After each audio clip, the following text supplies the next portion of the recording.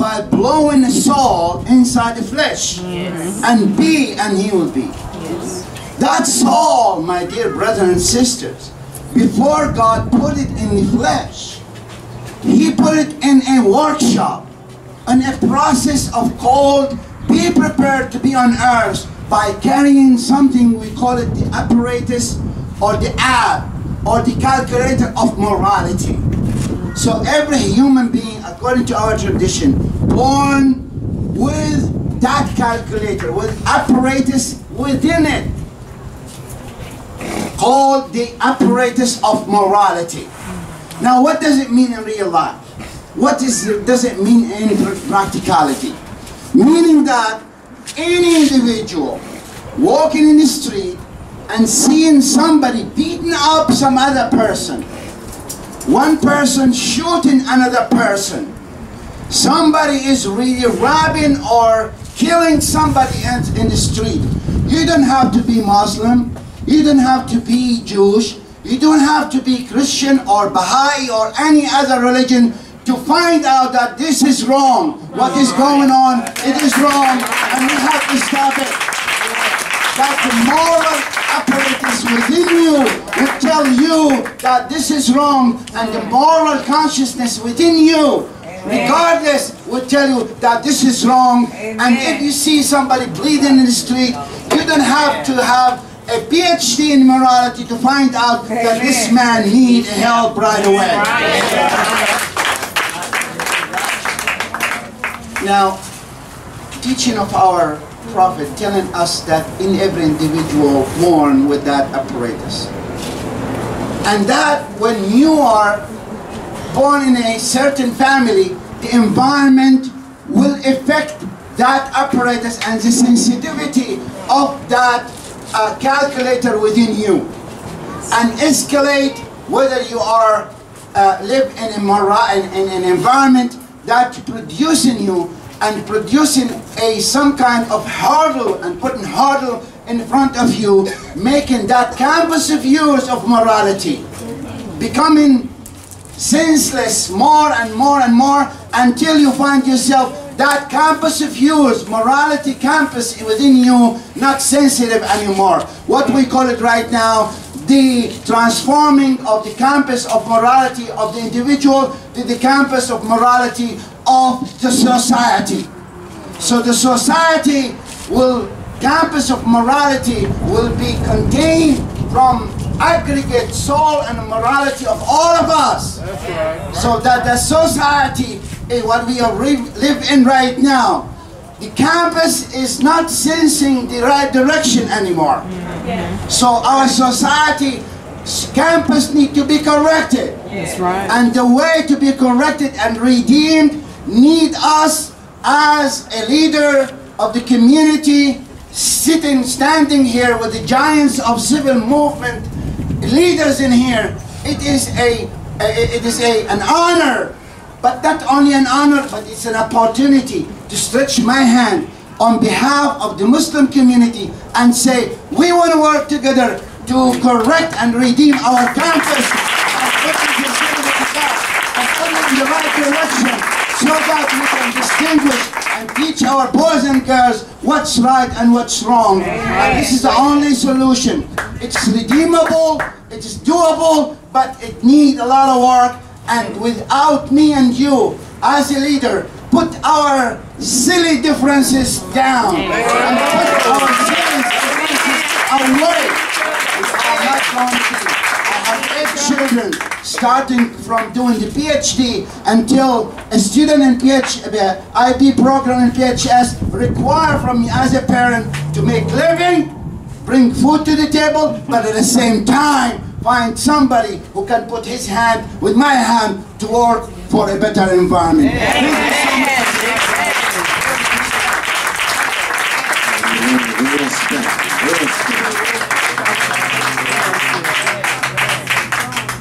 At this time, we go bring Brother Elliot Bennett Ellison to introduce Pastor Matthews. But before he come up, I'd just like to say in my meeting with Ellis was a coincidence.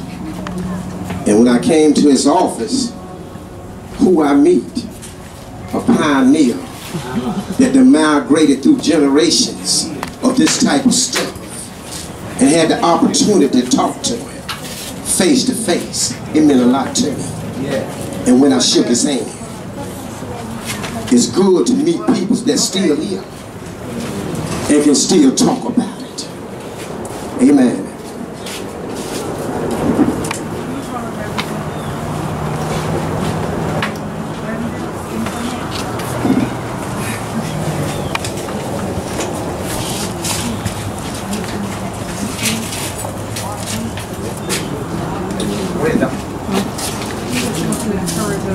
Okay. Let the people of God say amen. Amen. If you love the Lord, give the Lord a hand clap of praise. Actually, for the first time, I'm lost for words. Not because I don't know what to say, because I feel the pain that these parents feel, believe it or not, to the name that was called today. I graduated two of those boys at the S.L. John Christian Academy. I gave them their diploma so they can go out into the world and be productive citizens. My philosophy is this, that as a people, we must be proactive instead of being reactive. What comes to my mind is this, is what Jesus said to his followers in Matthew 6:33. Jesus said to them, "But you seek ye first the kingdom of God." The question is, what is the kingdom of God? The answer is the things of God, the reign of God, the rule of God, the sovereignty of God. Anything that dealing with righteousness, that's what we have to pursue. God has to be preeminent in our lives in order for us to be blessed by God. The Bible said, "Thou shalt have no other God before me." And what had happened to our children, our nation, our country, is that we have done like the children of Israel in the Old Testament. We have begun to worship idol gods. And I stop by to tell you today that anything or anybody that we put before God is an idol. So Jesus said in Luke 9:23, he said, listen, if any man, talking about woman, boy, or girl, will follow me, you got to deny yourself, take up your cross, and follow me. I said follow Christ. And that's the problem. That's the problem. What we got to do, because they were implementing and taking prayer Can you just keep out of the school system. I gotta go to my car. And many of the home, we're not praying with our children. We're not teaching our children about God, the Creator, and His Son, Jesus, who died, the Holy Spirit who guided. And that's the reason that we are in the condition that we are in, and we're going to continue to let down until, as the Bible says, if my people, in 2 Chronicles 7:14, God said, if my people will just what? Humble themselves and pray. And then you got to do something else. You got to turn from your wicked ways. God said, then will I hear you from heaven, and I will forgive your sin, and I will heal the land. I encourage you as I take my seat to train up these children. I bet you have some up in the air. Train them up in the way that they should go. And the Bible says when they grow old, they will not depart. May God bless you as I pray. Amen.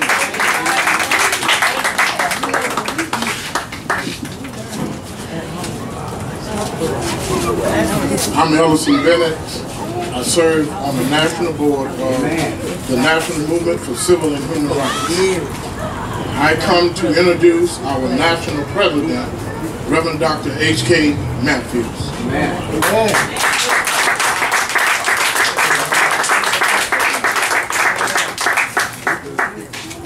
Tell him you came to help get me up.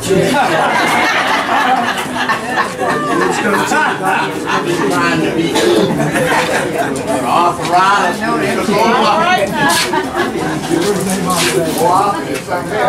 Thank you, Mr. Bennett. Good evening to all of you.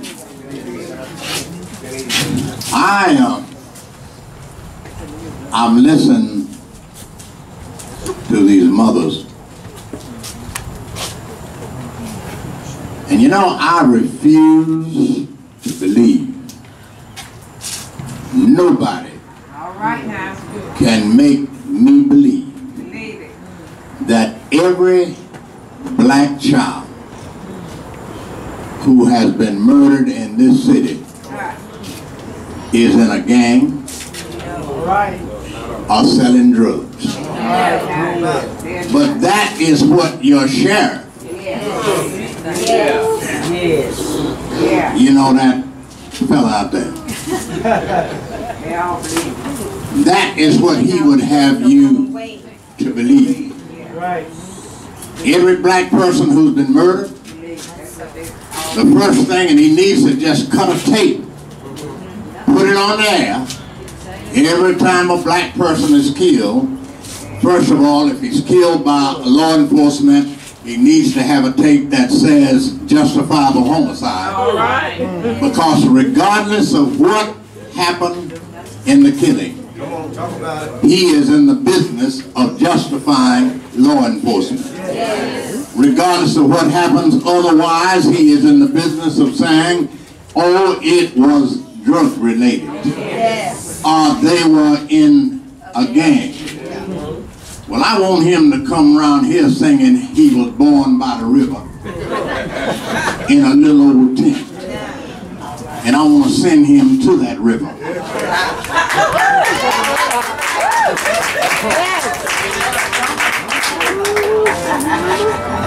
I want to, first of all, my first order of business is to, where's Cindy? Right here. My first order of business is to thank her for bringing this to the forefront.